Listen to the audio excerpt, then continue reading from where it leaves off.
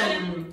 So, FODMAP sorted has it sorted for you today. We are doing a bruschetta, little Italian dish, but with an Emma twist. So I'm sorry if I'm offending anybody today, but with the FODMAP diet, it's really important to try and get as many vegetables and salads into your diet for the fibre factor. Just put all the ingredients in the bowl together so they're a beautiful rainbow colour.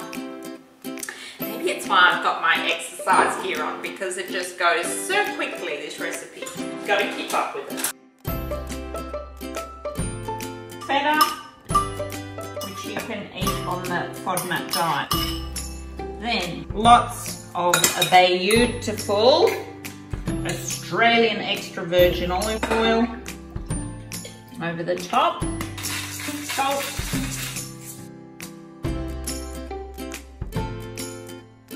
Okay, so there we have our toasted piece of sourdough, all toasty. Now I mentioned before that I love olive oil. I love olive oil.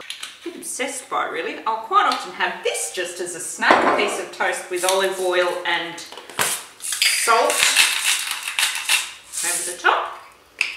And then, for your vegetarians, of course, leave the prosciutto off, but for anyone else in the family, put some on because it's so good. Then we grab our veggie mix, which we have so much of we could be eating for the next month.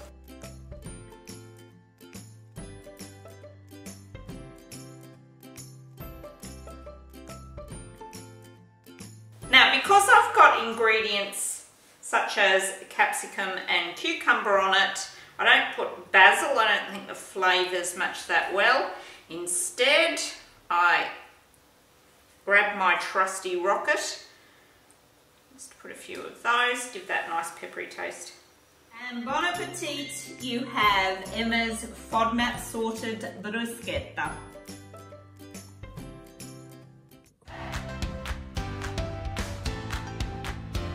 I love olive oil. I love olive oil. I'm obsessed by it, really. I'll quite often have this just as a snack with olive oil. Australian extra virgin olive oil. I mentioned before that I love olive oil. I've told you I like olive oil. Put a little olive oil over the toast. It's so good.